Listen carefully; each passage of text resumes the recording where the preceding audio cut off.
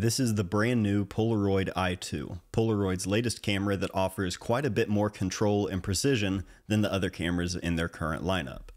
At the time of recording this video, I've had just a couple of days with the camera, so I'm going to be giving you my very early first impressions and photos that I've made with the camera so far. I was super excited and honored when Polaroid reached out and asked if I was interested in checking out the new i2 and shooting with it ahead of the launch. So they sent this camera over to me as a gift along with a nice thoughtful letter and a tote bag. So full disclosure there, this was a gift. Polaroid told me this is my camera to keep.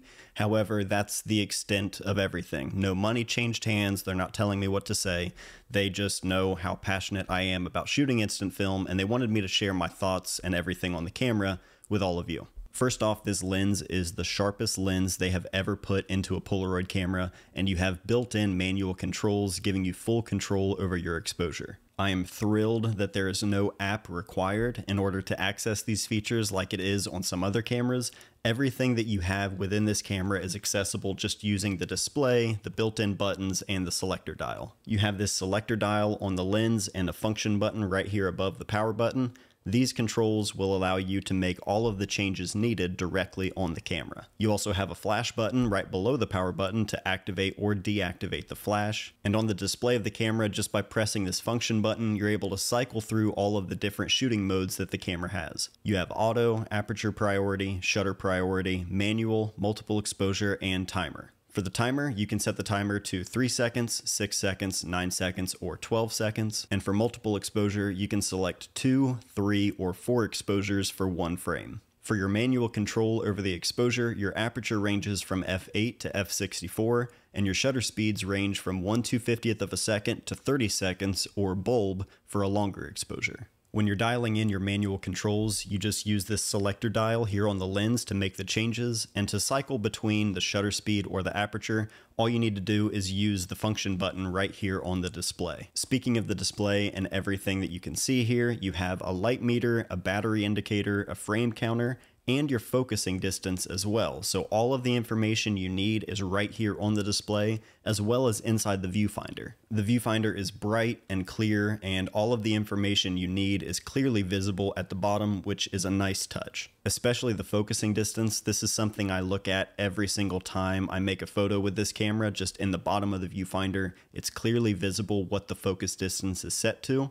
This just assures that the camera isn't focusing on like a wall behind the subject or anything like that. And luckily, the autofocus on this camera is extremely reliable. The camera has a new continuous focus 3-lens system compared to the hyperfocus 2-lens system existing in their other cameras. Rather than choosing between 2 distance ranges, the camera will actually grab focus using the center point of the viewfinder when you half press the shutter button. Like most modern cameras, you just half press the shutter button, lock in your focus, and then recompose your shot.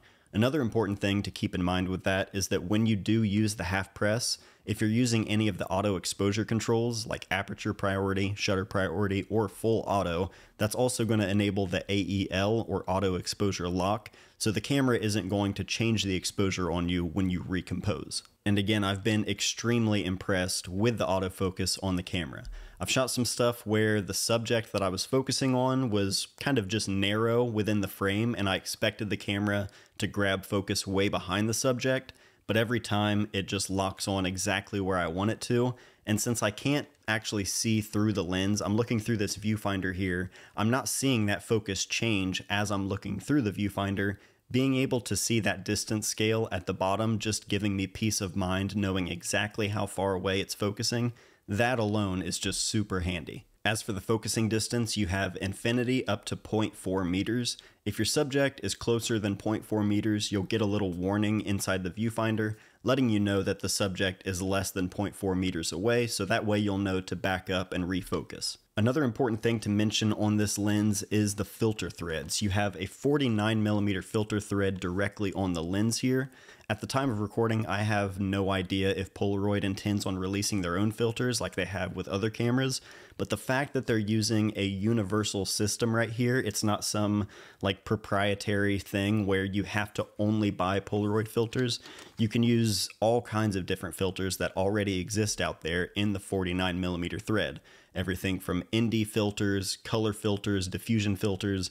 The possibilities here are endless, so to see them go with something universal like this, I'm really happy to see that. Right behind the selector dial, you have an exposure compensation dial. You can select everything from -2 stops to +2 stops, and there's 1/3 increments between each stop, and it has a hard click to each one. That way you can dial in exactly how you want your exposure compensation. You have a rechargeable battery inside the camera that's charged via this USB-C port on the back. Your film release door is right here on the left side, and on the bottom of the camera, as expected, you've got a 1/4-20 mount so you can mount it to a tripod. The camera comes with this very short strap, which at first I thought, how useful is that really going to be? It's not a neck strap and I can't really do much with this thing, but I have found it to actually be pretty useful just for getting a secure grip on the camera, especially one-handed. For me, I've found that if I go through the top of the strap like this and then just loop it around, it adds this nice secure way of holding the camera one-handed, and it doesn't feel like it's going to be dropped at all.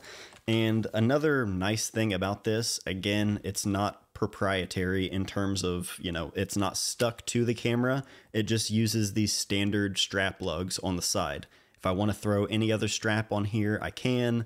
It doesn't take those like lanyard style straps where you have to feed it through and then loop it through. Just standard strap lugs. You can use whatever strap you want, so that's a bonus.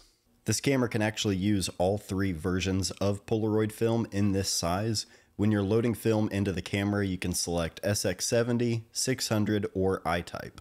I'm used to shooting SX70 or 600 film in my Polaroid cameras that I've had up to this point, so using I-type film, I've been really happy with the results and the colors that I've been getting, as well as the black and white film too. I also shot some expired 600 film that I've had for a while, and like I mentioned earlier, when you load the camera, you need to set the actual film type that you're using, which I forgot to do when I first loaded this pack, so that's probably why my exposures were off here. Just always remember to set the film type that you're using. Now at the time of recording, I still don't know what this camera is going to retail for, but I think it's safe to assume it's going to be priced higher than the other cameras in Polaroid's lineup, just given everything it has. The lens, the autofocus, the full manual controls, etc. If you're a Polaroid enthusiast, if you want all of the manual control that you can get within the camera, if you want the sharpest results from a Polaroid, if you want that new autofocusing system, this is specifically being made for those people who want to have that entire full range of control. Now, to make this extra crystal clear, because I know how this kind of thing goes, I am not here to tell you to go out and buy this camera right now. I have no stakes in this. I have no commission that I make on sales of this camera. There's no affiliate links that you're going to find down below to this camera.